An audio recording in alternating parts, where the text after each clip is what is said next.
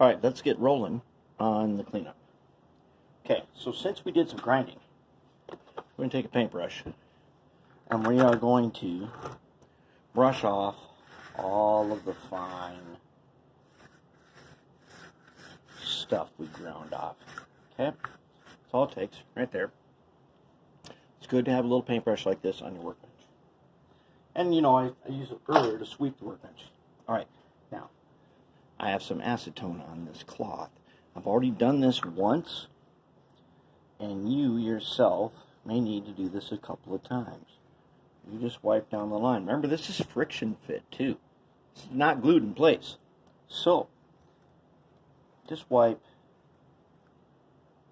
You're going to get a lot of it because acetone evaporates right away. You can already see into my cloth here.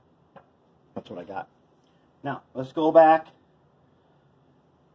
I have acetone in a tiny beaker. Do I need to remind you?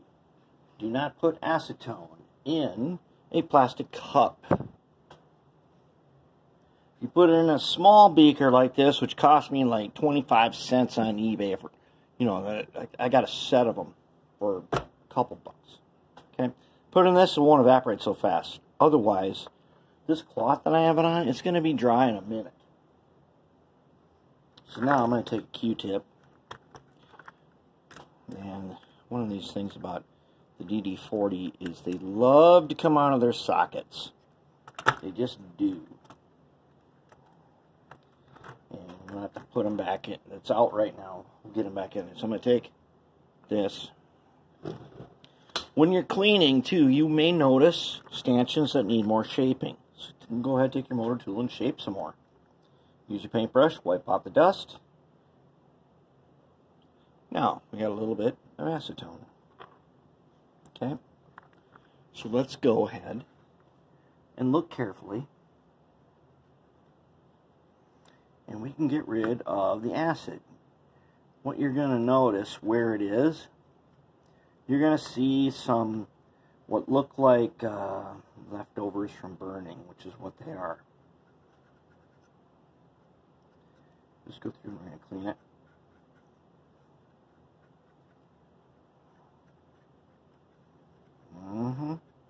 You can see I'm getting some stuff.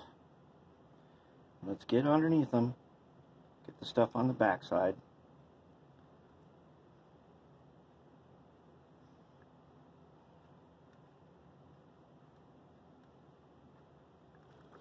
And go all the way down the line.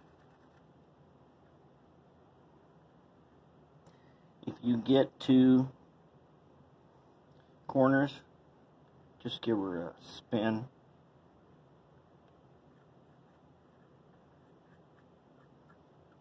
Watch your stanchions. See, here's one that's got,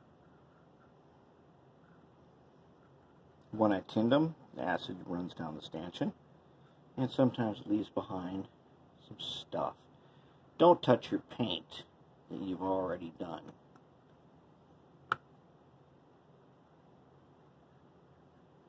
If you see big globs in here, go ahead, take your soldering pencil and burn them off. Then come back and clean. Alright. There it is. Clean. We can get them back on his.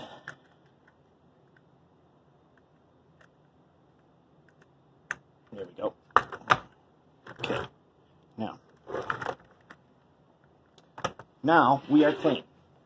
Now, do you remember when I told you what the deal is with the acid?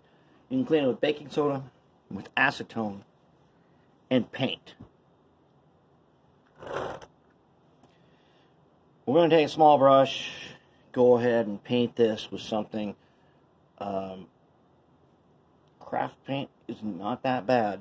You know, that paint that's less than $1 per tube, you can use it to act like a primer. That's what we want to do. So we want to get this thing now painted. And then, once we've done that, and that craft paint being acrylic, dries really fast. And once we got that, then we can go ahead and take our fine brush and paint these. Now, I'm not going to make a video about painting these. You guys can figure out how to paint them and how to do that. But I am going to take it over to the test bench and give her a workout that you can see. I've already done that a couple of times, and it runs awesome. And I'll go over the running of this DD35B, and I'll put that into the DD40 playlist later. But otherwise, we now have our handrail, piano wire, steel wire, music wire, whatever you call it. We did it. There it is. And once we get it painted up, it's going to be great.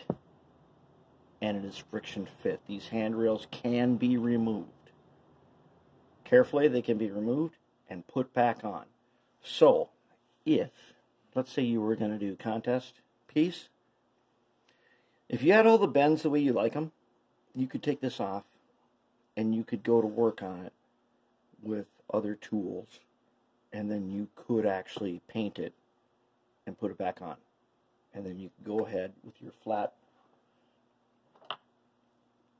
pliers, and you could make sure that all the stanchions were straight again. That's how you could do that.